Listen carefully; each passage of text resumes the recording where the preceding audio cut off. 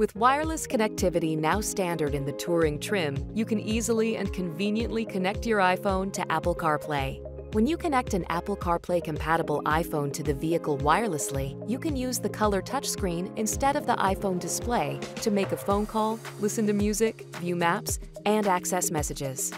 Note that only iPhone 5 or newer versions running iOS 8.4 or later are compatible with wireless Apple CarPlay.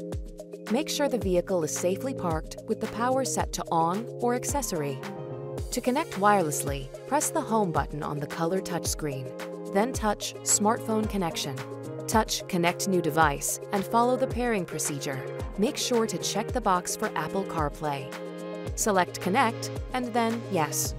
If your iPhone asks to accept the connection to Apple CarPlay, select Use CarPlay. To launch the CarPlay menu screen, touch the Apple CarPlay icon on the color touchscreen. Touch the phone icon on the CarPlay screen to access the CarPlay phone functions and contact list or to listen to voicemail. Note that you cannot use Bluetooth hands-free link or Bluetooth audio when CarPlay is connected. Touch Messages to check or reply to text messages or to have messages read to you. Touch Music to play songs stored on your iPhone. Touch Maps to display Apple Maps and use the navigation function just as you would on your iPhone.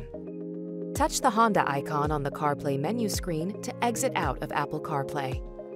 Press the talk button on the left side of the steering wheel to activate Siri, the Apple voice control feature. Examples of questions and commands for Siri include, what movies are playing today? Call Dad at work. What song is this? How's the weather tomorrow? Read my latest email. Find a table for 4 in Chicago. More information regarding Siri is available at www.apple.com/iOS/Siri. If you would like and want to connect to the system using a cable, you still have that option as well. Simply use the cable that came with your iPhone. Plug it into the USB port labeled with the 3-pronged icon at the front of the center console. Select Yes on the confirmation screen. And see your vehicle's owner's manual for even more details.